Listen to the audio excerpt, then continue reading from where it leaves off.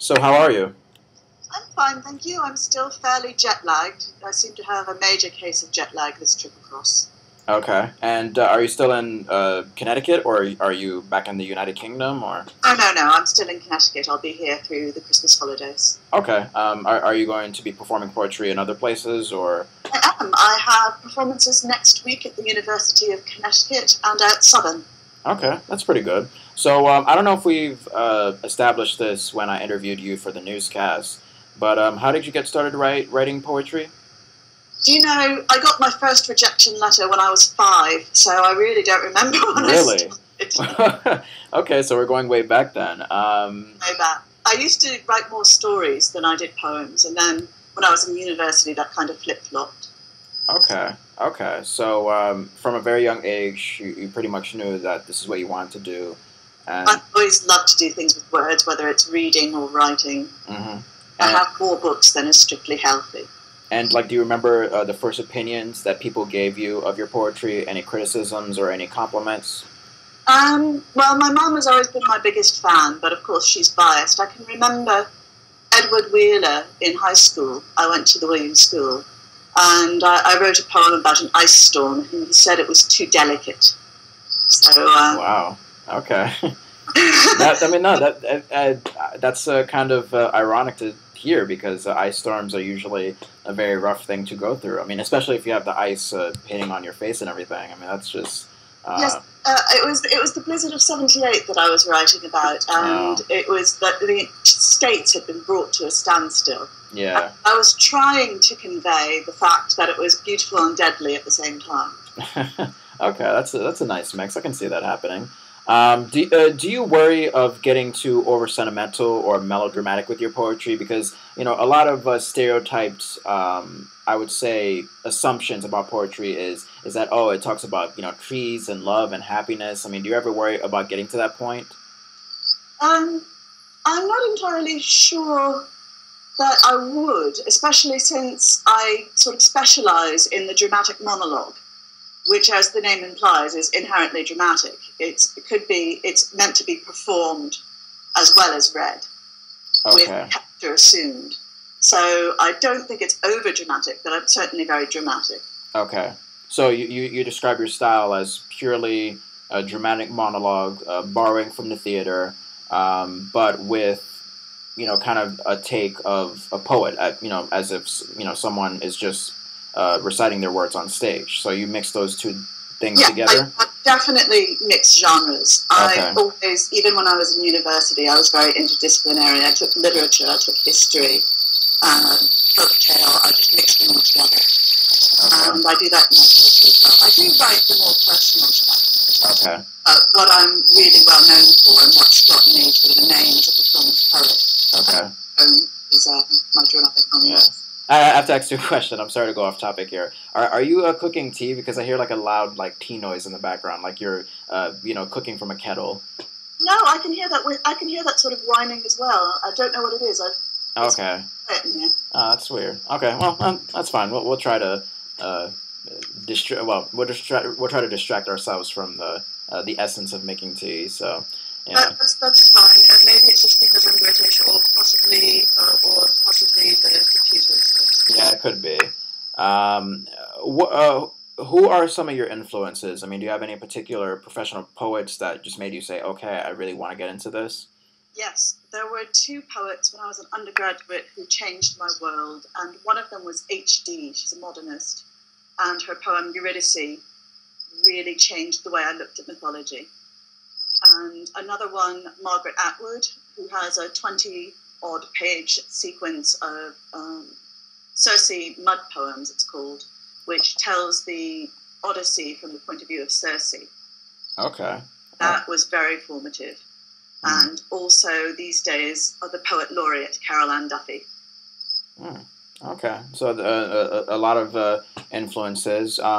Do they all have the same particular style, or are they all varied in their own way as far as how they present their poetry? People have distinctive voices. What they all have in common is that they tend to do, as I do, a variety of both the personal and the revisionist and revisionist mythology. Okay. And has poetry made you see life in ways that most others may not see it? I mean, are you opening your eyes to new things and uh, To say, because I can't see what other people are seeing by definition. okay. But I do certainly, for example, one time I was having coffee with a friend and he was telling me how he'd injured himself by falling downstairs whilst concentrating on a poem rather than the stairs. And the phrase he used, because he had difficulty getting into the car because his legs seized up, was somewhere between the front door and the car, I turned into a wardrobe. And, What? you know, that was the first lines of a poem. How could I not steal that? Yeah. Yeah, I mean, that's definitely worthy of putting down. I mean, that's just, I mean, who would come up with that? Exactly. Yeah, I mean, but hey, I mean, congratulations to your friend. Maybe he should get He's a very accomplished poet. Oh, But really? Oh, what's his name? Paul Sermon, I don't think he's been published on this side of the Atlantic, but he's very well published in the UK. Oh, well, you should give me a call sometime. What is your view on a career in poetry? Do you think it should be something that is university taught or something that you naturally start yourself? Because I imagine a lot of people, would think, wait, how do you like make money off of this? How do you gain a fortune out of it? Well, not to gain a fortune, but just gain a simple living off of this. So, like, how is that working out for you? It's very, very difficult to make a living out of poetry. I know very few people who do it. Most of the poets I know also have a day job. I know one poet in the UK, Julie Bowden. She is the poet laureate of I think Birmingham, but if not, she's definitely the writer in residence at the National Symphony Hall. And she manages to do it. But the next one I know, Mark, he has a day job. He works 9 to 5, and on top of that, he does 98 to 100 gigs a year. And this is performing in like open mic clubs. Open mic clubs, various slams. He has dedicated things. He runs workshops, all that sort of thing. Okay, okay. And I imagine that if you were university taught, in the sense of you took many poetry and writing classes in school, that maybe a good boost would be to have professors say, okay, please have this person perform. This person's worth it. So yes. Yeah, yeah. I mean, is that how you got your foot in the door? Like, how did you become what you are today?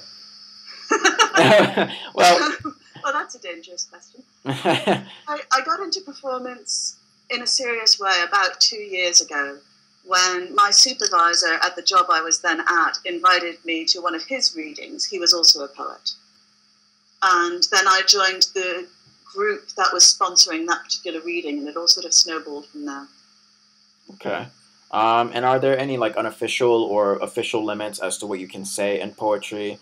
Like for instance, can someone write a poem mocking the art and stereotypical form of poetry? Oh, yes. Oh, really? Writing poems about poetry is quite common. Okay. They don't tend to be published as much because it has been done quite a bit. But yes, you write poems about poetry. You can write self-referential poetry.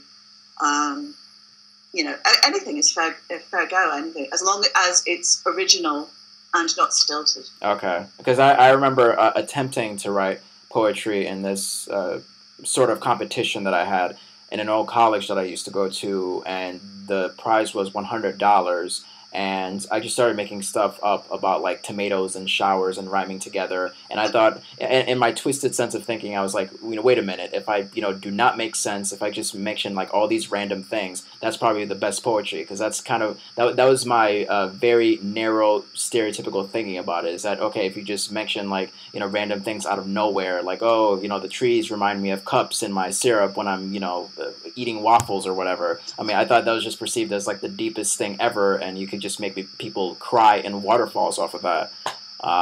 But obviously that's not the way it is because I did not win the $100. So there is a certain market for the avant-garde, and often that is not taken as seriously as some of the rest of the poetry. Yeah. I mean, it wasn't. I wouldn't say I wasn't taking it so much seriously. I was having a lot of fun with it. I was just playing around with it, experimenting with words, and I mean, much like you, I like wordplay and experimenting with language. So yeah, but I noticed, and forgive me if this sounds like, oh, country offending or something like that, but I was kind of like thrown back that you had an accent, because I don't imagine like too many people when I first meet them online that they would have an accent. So you are from the UK, right?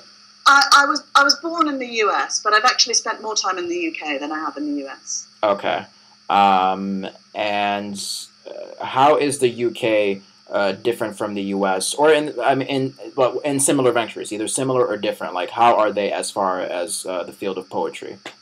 Well, of course, the market's a lot smaller, and you have a lot fewer magazines at the same time.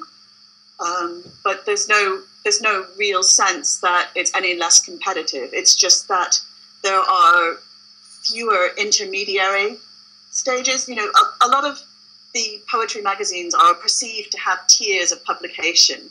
If you get in the New Yorker here, for example, you've made it. Whereas if you get in the Times Literary Supplement, that would be analogous. Mm. But the mid-tier and the lower tier, there's just so many of little journals who may be really good, but do not have the reputation of the bigger ones. There are much more over here than there are in the UK. Mm. Okay. And do you have a specific... what's that? You have to do a lot of research. Oh, okay. Okay. Yeah. What kind of research, may I ask? Yes, there's a certain website, which I'm not sure if I should name, because I'm not sure how you are about product placement, but there are websites that let you track and tell you about different magazines and journals and what their acceptance rate is, and they have interviews with the editors and really useful things like that. Okay. I wanted to ask you something. Well, actually, I'm asking you plenty of things, so what am I even saying?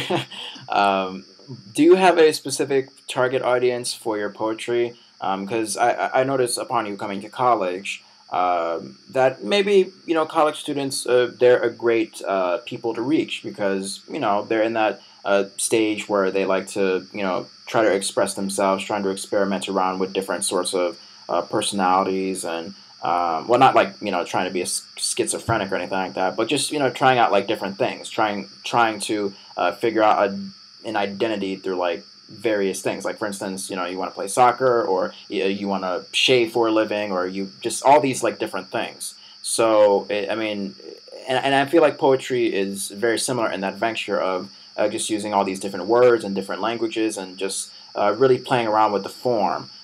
So do you think that a college audience, connects with that more? Different audiences connect in different ways with poetry, and certainly I write different poems with different types of audiences in mind. But to be absolutely honest with you, John, if any given poem that I write, if just one person says, I understand that poem really said something to me. Even if it's just one poem, if it never gets published, I consider myself to have succeeded. Okay. And so, when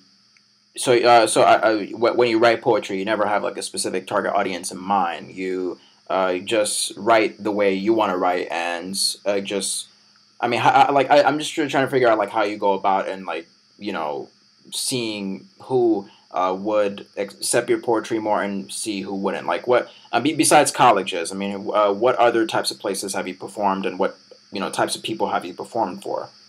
I performed in cafes, which has a very mixed clientele. I've performed in front of, I'm not sure how to put it, older people who are very much into the arts and supporting arts. I don't know if you can hear the capital A on that. Like retirement homes, or? Not retirement homes, okay. But in Oxford there is a gallery called Art Jericho.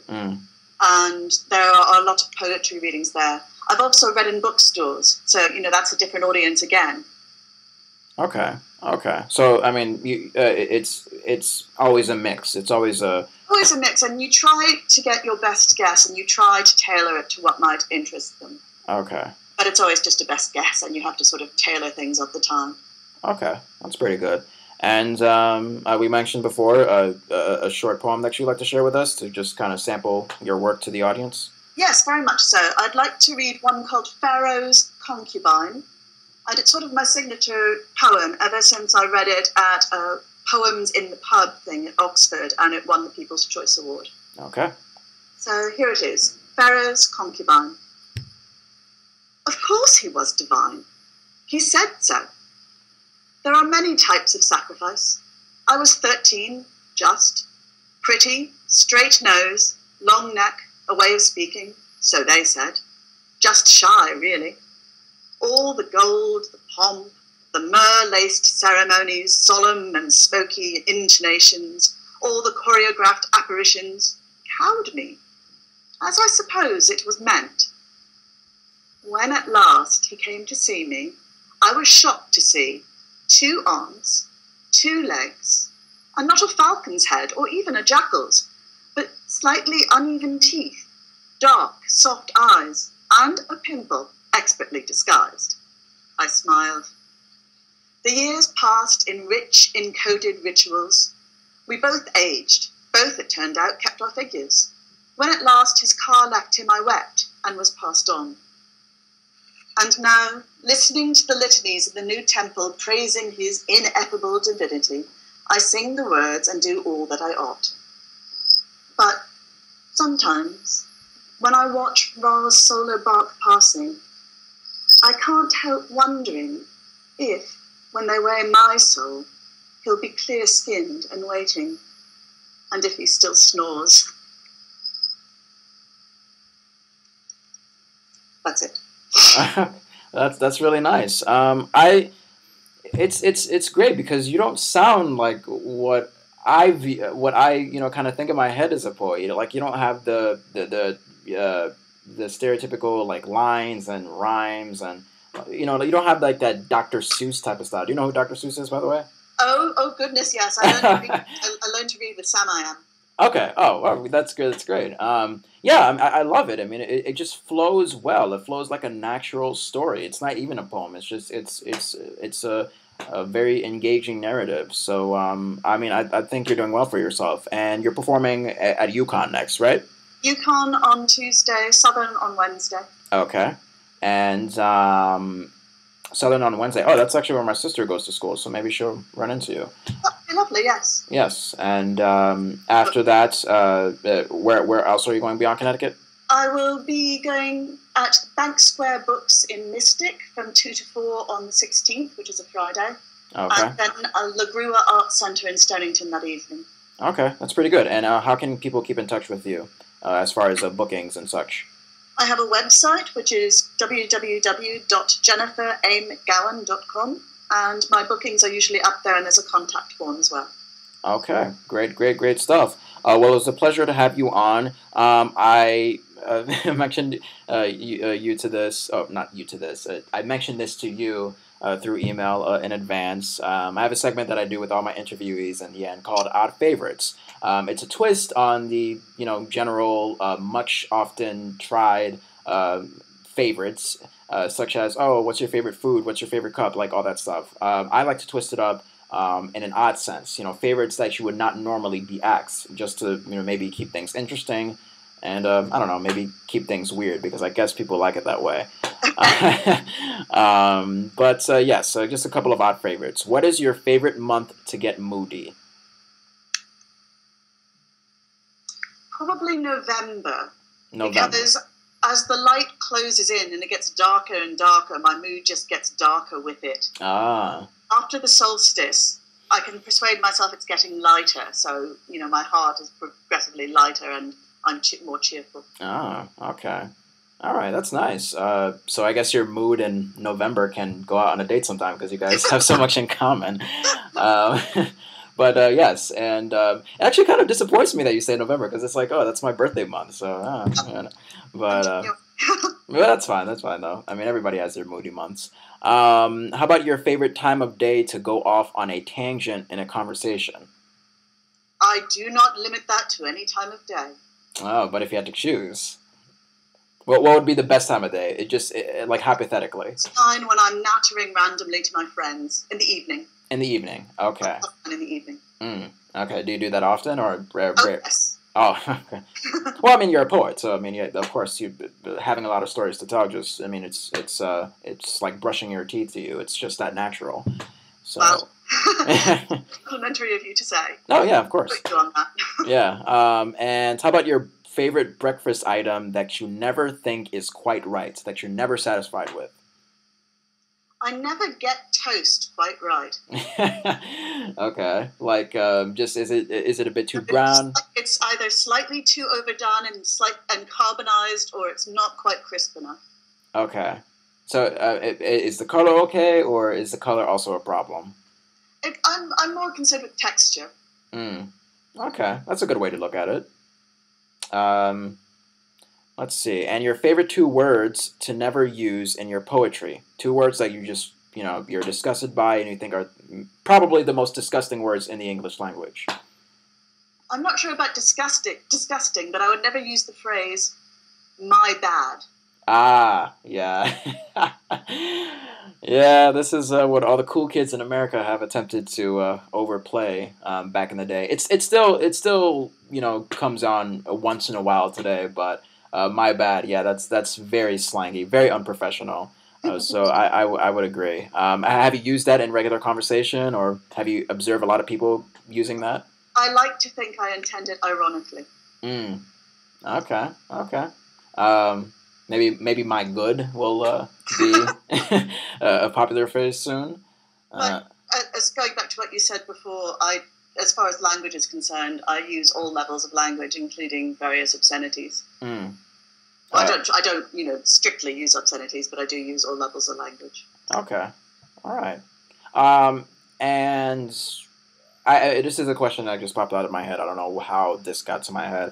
But going back to the limits, what you can and can't talk about in your poetry.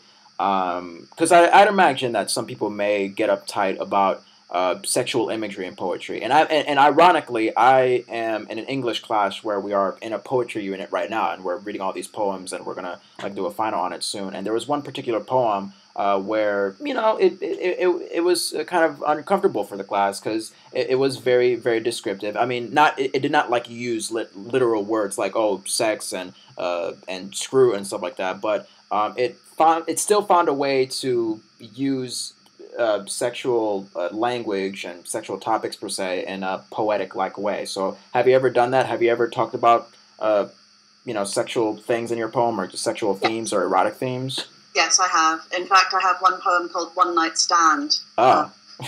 It's about just that, about two people in a hotel room. And the twist that I put on it is that it's in a disabled hotel room, and one of the people involved is in a wheelchair. Oh, wow. Okay. Um, I mean, just out of curiosity, do you have that with you? No, I could possibly bring it up on Word if you give me a little while. Okay, sure. Okay, hold on. All right.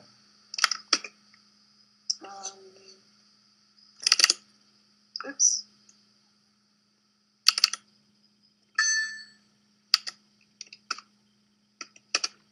Has this been one of your well-received poems? It's a fairly recent one. I haven't published it yet. Oh, okay. Yes, I've got it now. All right. Do you want me to read it? Sure. Okay. It's called "One Night Stand." I undress you like an onion, layerly and slowly lest I weep. Later, your skin shines in the reflected glory of the sunset. We curl trustingly into the dark. The fog like veils of morning.